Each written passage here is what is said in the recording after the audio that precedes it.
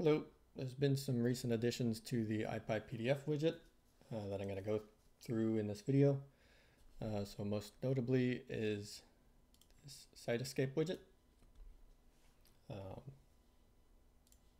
you select the directory of papers and you generate a site escape, it'll link contextually similar nodes together. So these are all different subnodes of a paper. They're colored by paper. So this teal one, if we click on a node, it'll open up the section where it was found. And we can click on this node to go to that section. And it's bounded by the boxes that define the section. There you go. That's the site escape. See that there's two papers currently being shown, and there's no connections between them. Second update is an automatic parsing utility. So there's two options. One is to parse the document totally. This will determine which sections of the document are section headers and which of them are text. And also, if there's any pictures in this, it should be able to identify images. And this is a figure, so it should label this as a figure. So we'll go ahead and parse it.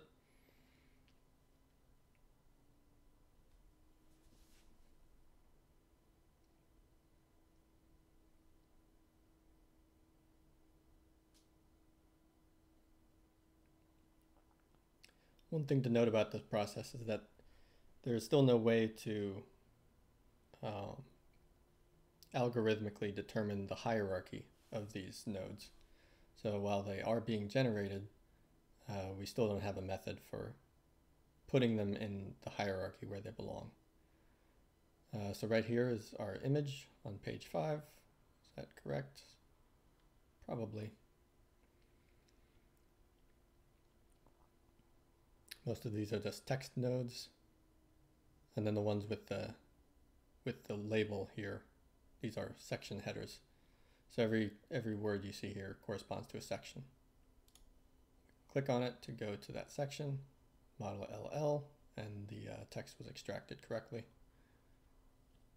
So we go back to the start here, and this should be our title. And I like to put everything inside of the title. Now this drag and drop functionality, this is the PR is open.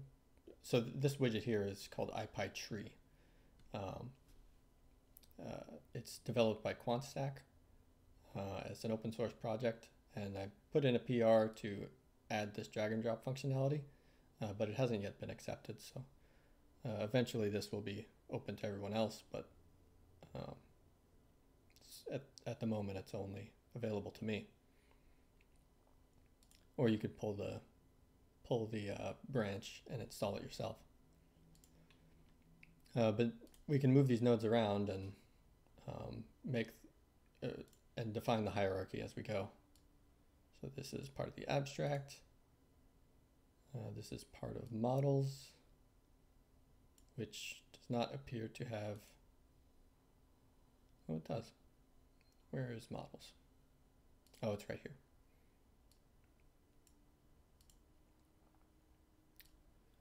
Go ahead and add that to models.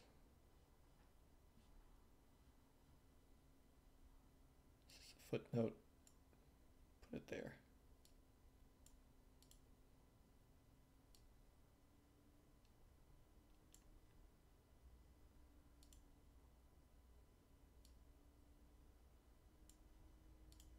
Well, I won't waste your time and set this hierarchy, but I think you get the idea. You just drag nodes where they belong.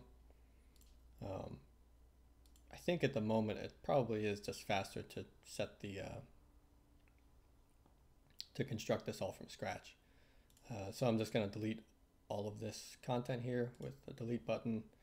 It's kind of dangerous, but it's what it is.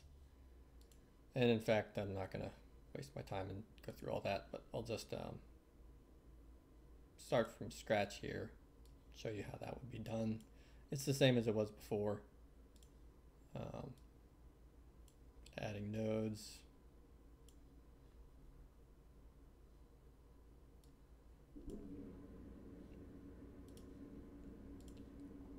Add a subsection for the abstract. Add text. There we go. And that's screwed up, so I'm going to redo that.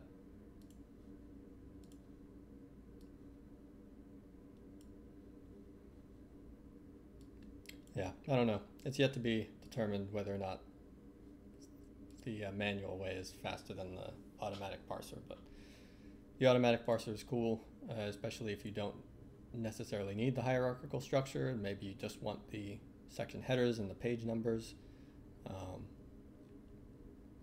In that way, you could use it to create a table of contents. Not a structured table of contents, but at least it'd be hyperlinked.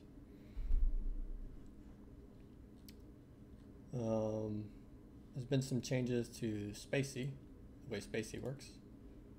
So we still need to hit the refresh button, but now we have a table, an interactive table to show all the entities.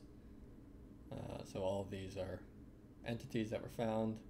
It gets some of them wrong. It thinks the model BB is a product, and maybe it is. It's a machine learning model, but maybe you could think of it as a product.